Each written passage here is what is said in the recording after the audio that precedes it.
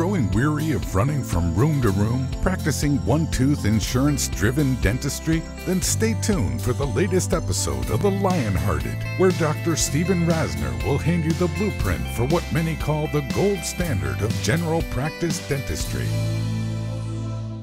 Hi everyone, Dr. Steve Rasner here, and welcome to the Lionhearted podcast. I like to keep these in real time. And so we're in mid-February right now, the both of us. And let me get right to it. First, let me say thank you to a recent bunch of new followers in Ireland. Appreciate that, guys. And all of you who tune in weekly and share the information that I'm offering you. So just 2 weeks ago, I posted a podcast called The $44,000 Tuesday, because I collected that amount of money on a Tuesday. And when I talked about that, it was a little uncomfortable for me, because the Lionhearted dentist's philosophy is not how much you can gross. That's not at all why I talk about these protocols.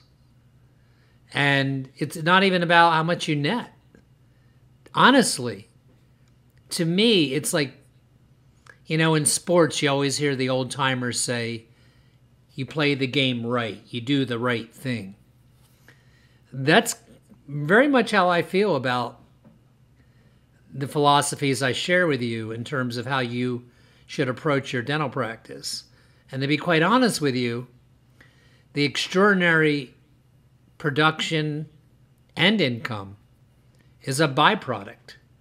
It's an outcome that goes with doing dentistry the right way.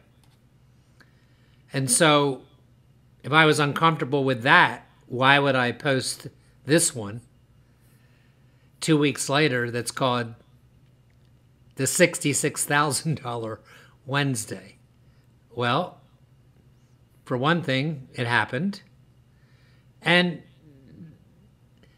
to be frank with you, if you do the kind of numbers that you've heard me allude to, it doesn't happen every week, but it happens a lot. These kind of gigantic days that are shaped around the gross and net income that you've heard me refer to, that, again, I have to say this, that is a byproduct of doing things, in my opinion, the right way.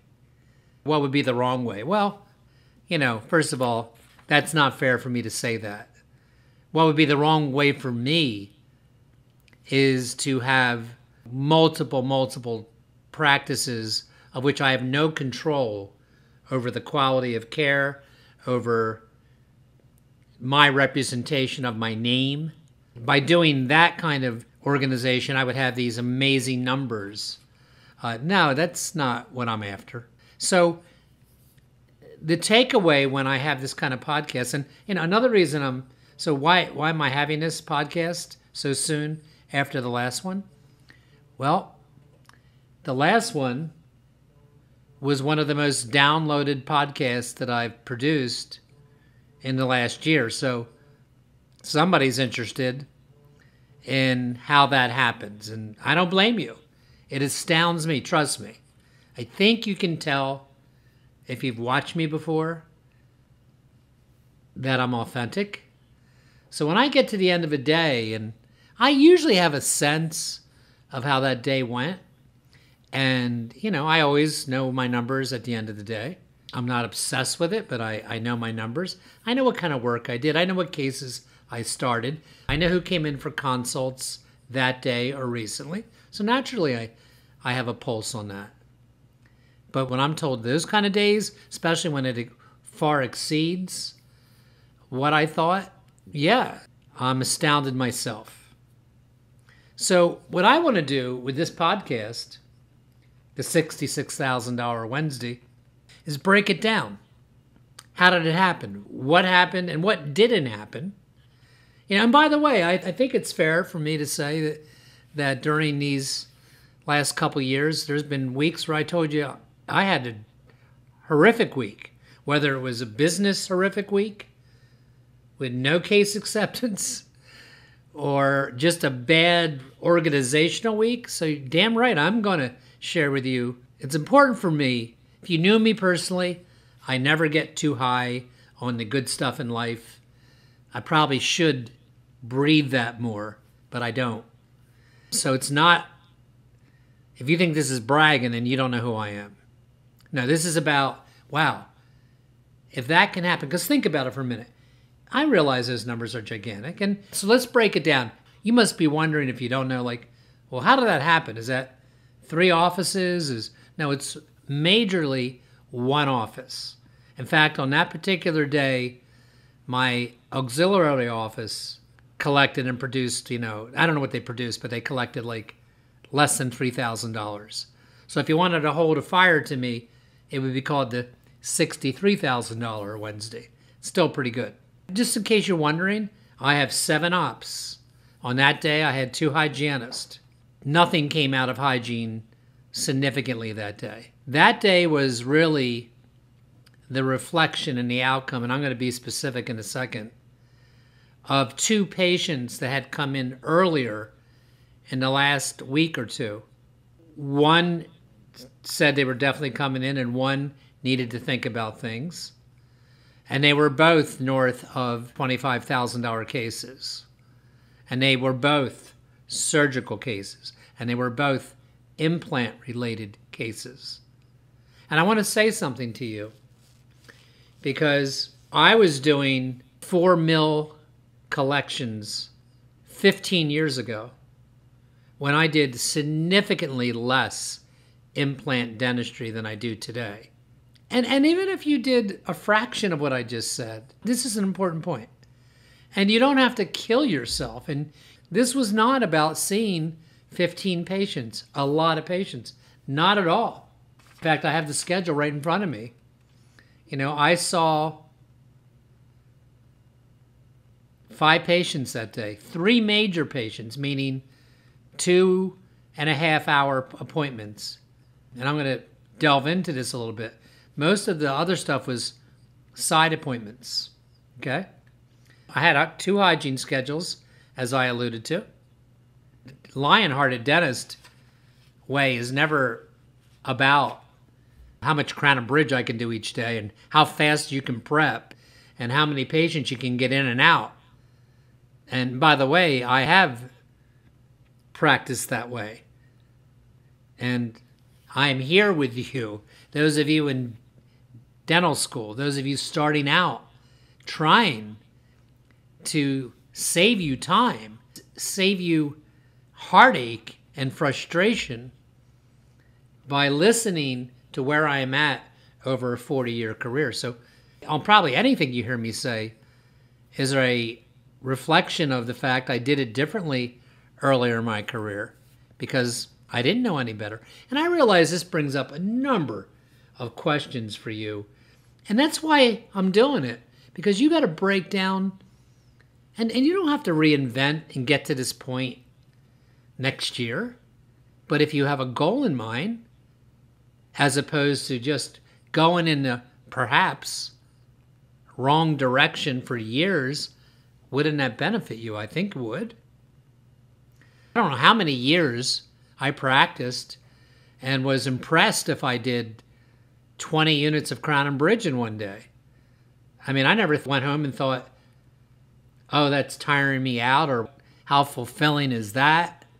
Certainly, I guess there's days I do that still. But, we had more goals back then and stuff than I do now. My goal is now, what my goal for you would be, and you're going to hate this, but it would be to be a great, great dentist. What's that mean? That you really connect with the people that end up in your office, talking about patients. That you really give an amazing new patient examination, from oral cancer screening to muscle palpation to studying the 5 areas that you hear me allude to on many other podcasts early in my podcast career. If you go back, there's multiple podcasts dedicated to that. And if you do that, not just that, because we've talked about a lot of things on this program. We've talked about having a staff that's engaged, that understands making people feel value. Well, does your staff do that or not? Do you even look at that? Look, especially in the last couple of years with COVID, I don't know what's going on in your office. I don't know how extreme this may sound to you, these concepts I'm giving you. To me, they're not extreme at all. Why wouldn't a business probably do well if it made its clients, in our case, patients, feel value, feel special, feel that it's worth going out and network to go to Rasner or you, because it feels different. What feels different? You're on time. You're greeted in a spotlessly clean place. I don't have waterfalls in my waiting room, remember that. I think my office is very attractive. My other office in Bridgeton is completely mom and pop. It does $1 million a year on its own, by the way. Very mom and pop, nothing fancy about it. I'm sure many of your offices are much more decorated and invested in than that office is. And so I think it's important to be spotlessly clean. I don't think you have to have marble and expensive art. In fact, I wouldn't do that.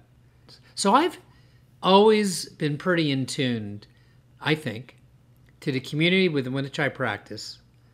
And I think that our environment that the patients walk into reflects that. And I don't think there's ever a time, no matter where you're at, that you could justify a mediocre or worse looking, dismal, bad lighting, okay clean maybe, environment that patients walk into. I walked into that with a new physician appointment I had 1 year ago, and I never went back. It was a classic thing you hear me tell you not to do. He made me wait. New patient appointment. It was 7 o'clock at night. I waited 45 minutes. There was nobody else in the waiting room for them to take me back.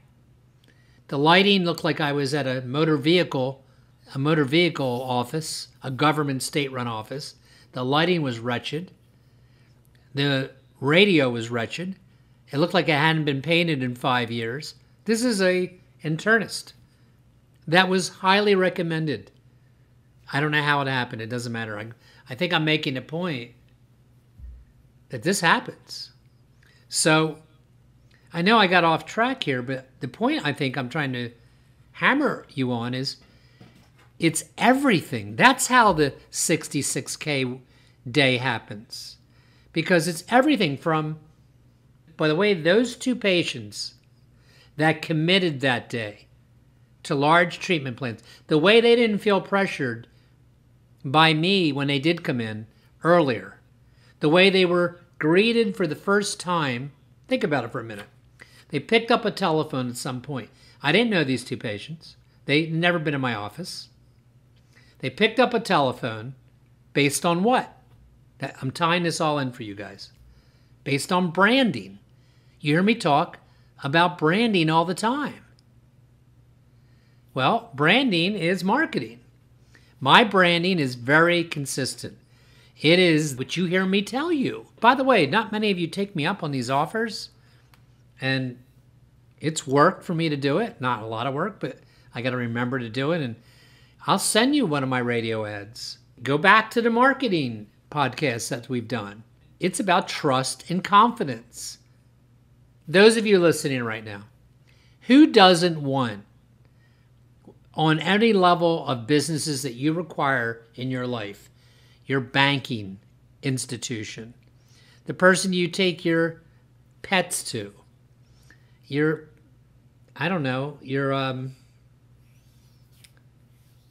lawyer, your teachers, if you don't trust them, if you're not sure they're competent, or if they're very competent, but that you don't feel that they really know who you are or care who you are.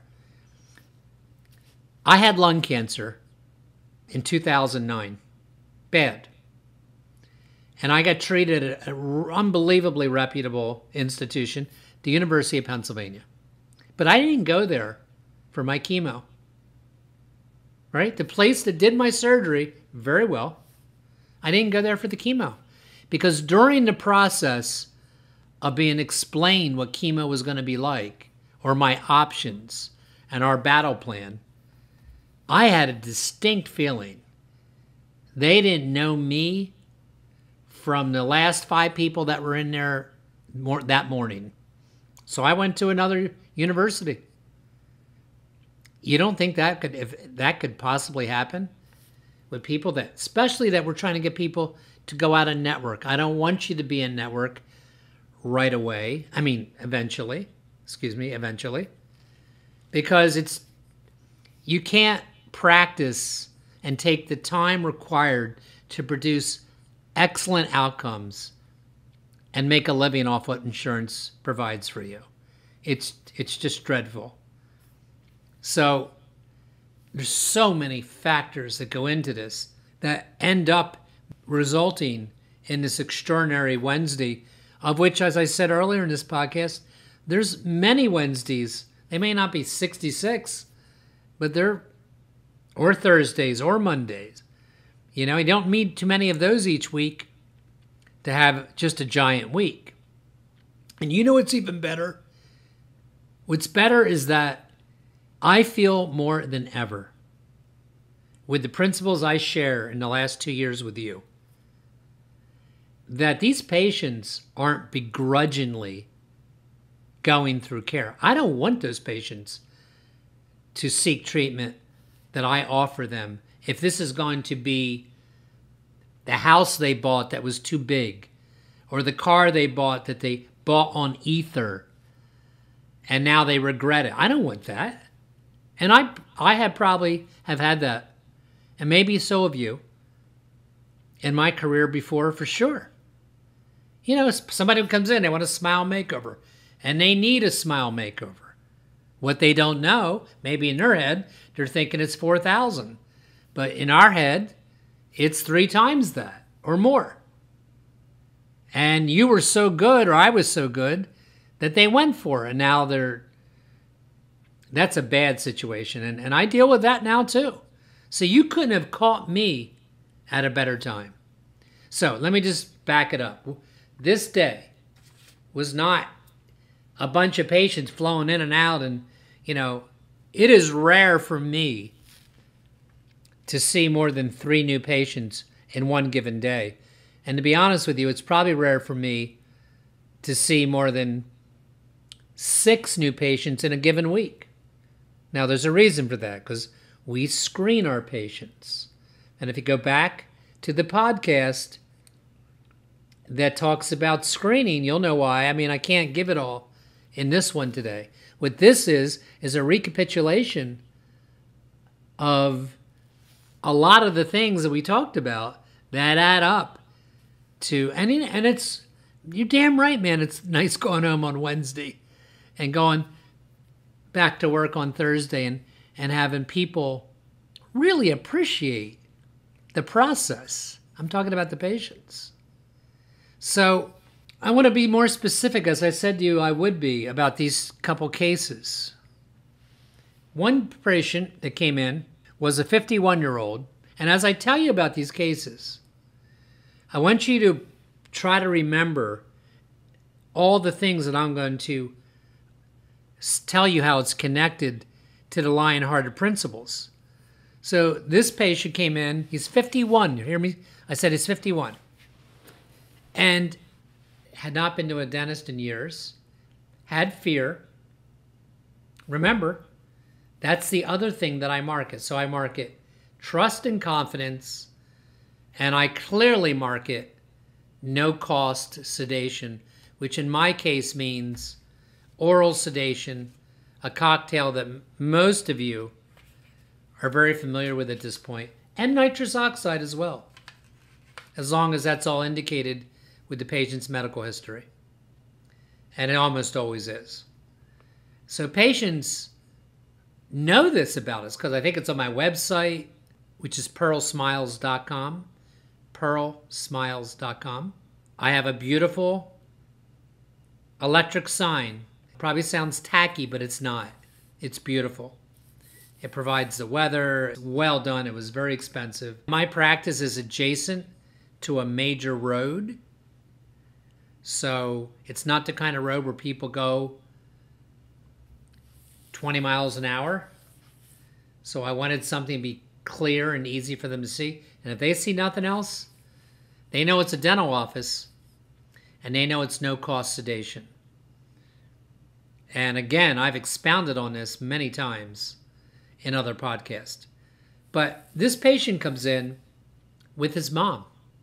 Think about that for a minute. So his mom is in her mid-70s. And that happened because he knew he needed a lot of work. He knew that we wanted somebody in his life, which in this particular patient's case wasn't a significant other, it was his mom. And we want them there. Now in this case, obviously there was a unspoken connection that maybe she would be helping him financially. Quite honestly, the treatment plan was he had 3 lower posterior teeth and just a horrific removable partial denture that had broken. So he had a second molar on one side, a second premolar, and a molar, and that's all the abutments he had. I want you to picture this. This patient goes through all these channels. The new patient screening with Michelle, who is just amazing. By the way, one of you, and I really appreciate it, suggested that I bring her on the show. So she's the one that does the finances. She walks in that room when I'm done. And that's an art as well. But I set that up, and you need to set that up. What that means I give a tremendously thorough presentation that usually makes this patient want this work, and I leave it with this. I say, listen, the next thing that's going to happen is Michelle. Now remember, Michelle not only took their initial phone call, she had a one-to-one private 5-minute or less interview in the room with them when they got to the office. And I've talked about that on other podcasts. There's a reason for everything I do. And the reason for that, real quickly, is a lot of people don't tell you full disclosure over the telephone when they first call you. And this is a second opportunity for them to tell you what's really bothering them, or what they really need, or what they really want. And so this patient sitting in front of me had all that. And then I come in.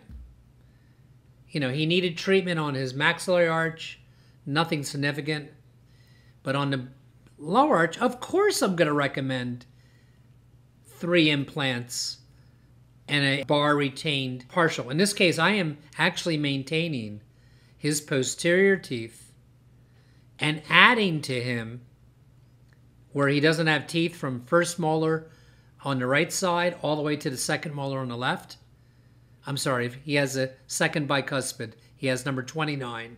Those of you in Europe, that would be 4, 5. That's his last tooth on the right. On the left, he has 3, 7. That's it. And of course I'm going to educate him that there's better alternatives. And I say it in a way that says, I say, listen, and I want you guys to hear this. I say, I am not here to sell you anything. I'm not here to talk you in anything. Here's what I'm here for. You're sitting in my chair, you're 51, you've worn a partial all these years. If that works for you and that's what you want again, as long as I think it won't damage you or the teeth you have left, then I will do that. But there's no way I'm not going to recommend a much better alternative for you that you will never regret. So he looked to me, I had a CBCT already. He looked like he had ample bone. And by the way, I'm going to tell you one more interesting thing. And so his treatment plan was it turned out to be a 4-implant, bar-retained partial denture, along with some maxillary work as well. And it was one of those 2 big cases that came back later. That was earlier in the week, and he had came in on that Wednesday to make the commitment. He had called us and said he wanted to come in and set up arrangements. I'm pretty sure that in this particular case, even though he was 51 years old, his parent helped him. He was not talked into anything. And when I explained it, as I've told you, I had models. I had models of regular partials. I have multiple models in my office that are easy to get to. They're there in the room. The staff is trained because they screened him before I'm even in there. They're taking the x-rays, and they're aware also why he's there. He was there to replace his prostheses. And it's easy for them to get out what I need. And I expect them to have me ready. I don't expect to get up in the middle of my presentation and go to another room and start searching for relevant models. And these models are put in his hand, and the talk is slow, like you hear me speaking to you right now. And I got to tell you, it has never been better in terms of that approach. My case presentation, no pressure, just truth. And I want to give you a second one that was in on that day that was not part of that particular revenue, because it's a different approach. It's a woman that came in who was 61, had 8 upper teeth, 8 lower teeth. And you ever have this happen to you? She wanted a maxillary and a mandibular denture. Her maxilla was shot. Her mandible, she had 22 through 27. Not in horrible condition. 23 through 26, the incisors had 50% bone loss, but I thought were manageable. And that was something I talked somebody into. I talked her out of a full lower denture, which I don't expect any hero worship from any of you from saying that to you. I'm just saying, yeah, because even as I'm speaking to her, her facial and her body language is like she really wanted a denture. And, you know, her mother had a denture. She had, quote unquote, a number of friends with lower dentures, and none of them complained. So what did I do? I brought out my model, my lower denture model, and my upper denture model. And I am unequivocal about saying lower dentures just don't work unless you're okay with adhesive. And even if you're okay with adhesive, it is absolutely going to compromise your ability to chew food as you chew food right now. So is that something that you really want? You know, and before we're done, that consult, you know, the conversation says, well, you're the dentist, I'm going to take your advice, which we all hear this. So it is our responsibility, is it not? I mean, all this falls under the title of education, which L.D. Pankey and many of our legends early in our industry said that was our responsibility of a complete dentist. Pete Dawson said it. So I didn't invent these principles. So again, on that particular day, clinically in my office, a number of post-evals. I do want to share what I actually did that day. I did prep one patient for 6 teeth, sedated, made a mistake, meaning some patients, you hear me talk about sedation. You hear me gloat about sedation. Once in a blue moon, it makes some people nasty. And I don't have science on it because it doesn't happen very much. Like alcohol can make some people nasty. And it's so low that I couldn't even tell you not to do. I would never tell you not to do it. And I just told you I'd made a mistake. I didn't see this. It's not that I made a mistake. I didn't see this patient who had always been so pleasant at why she was non-sedated to be like she was. She was outright nasty. Kind of ruined my day, to be honest with you. So that was a 10 to 12 patient, meaning 10 o'clock to 12, 6 preps, core buildups. I didn't do the provisionals because I never do. Really difficult, not a fun time. You know, I'm going to say one more thing to you. I'm sorry if I'm carrying on too much this week, but so about a month ago, I was almost finished another young man who I had many sedated visits with that I absolutely made a mistake with him. I did not see in an interview he was a bad candidate because he fought me through every visit. And that just does not happen. I need to be clear to you right now. Well over 9 out of 10 are perfect. They snore like a kitty cat. You're just so happy. You get your work done. Again, if you're new to my podcast, be sure to ask for the sedation protocol and we'll send it to you. It's free, of course. And I called up on my own because I was going to fire the patient, the one I'm talking about. I called up a local IV sedation guy and I explained the situation and he listened. And at the end he said, by the way, I got to tell you one more thing. We don't work on them if they're not nice. And man, that really resonated with me. Because somewhere in my head, I felt the unspoken obligation to work on everybody. Like to be the hero dentist. And man, it wears you out. When people just aren't nice, people being our patients, it just wrecks, not that appointment, it wrecks you for a while. And that was this patient I was talking about. My next patient was a 2-hour surgical patient.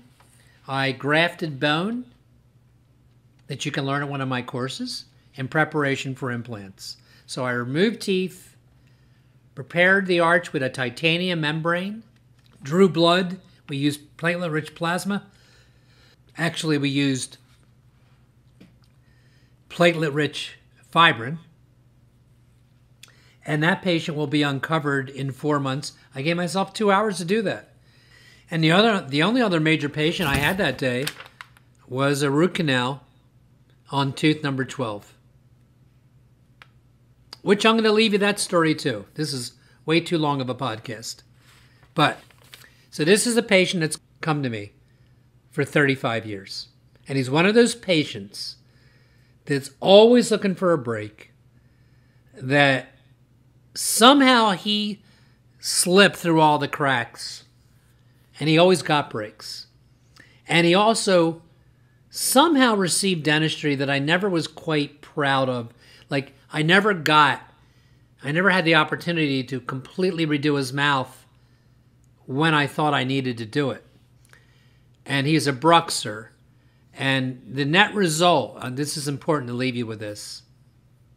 Remember, you can learn from my mistakes. I want you to picture this.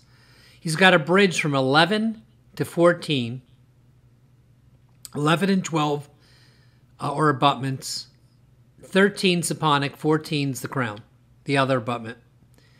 And it comes out and everything's busted at the gingival margin. Good bone, no vertical room to restore him properly. And I'll tell you what I said to him. You know, and he comes in like it's my fault. By the way, complete documentation, which we should do on a different podcast, where I tried to restore him multiple times, including 4 years ago, that I patched him back together. So he comes in and now this bridge that I did in 2003 originally is out. And we have no real teeth to put this on. And I said, you know what? If I just met you today, do you know what I would tell you in 5 minutes? That you need a complete rehab. I gave him a mirror. I said, bite down and look at those teeth. Look how much space is left to restore you. Do you understand why this is happening? And I'm not contentious with patients, but I kind of was with him. I said, this is the net result of not doing it the way I've been telling you I've been trying to do it for years. That's why we're here like this right now. That's why we're here.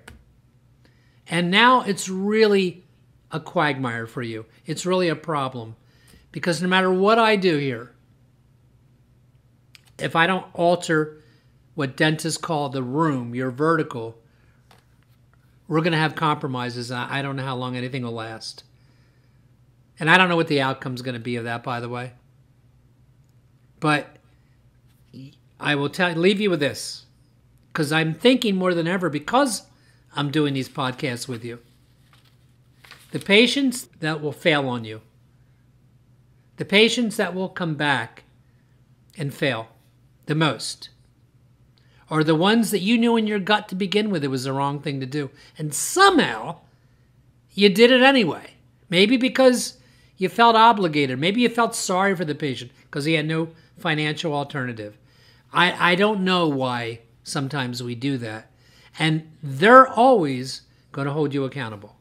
You are so better never taking that case on if you can't really do it the way you want to do it. And I'm not talking everything's got to be implant retained. In this case, he should have had his whatever he had left restored, opened up the vertical. We would be talking about a very expensive case, which he had no intention of doing. Look, it's naive for you and I to sit here and not believe that there are patients, masses of patients out there, who think insurance covers everything. If they do reach in their pocket, if it's $5,000, it's the moon.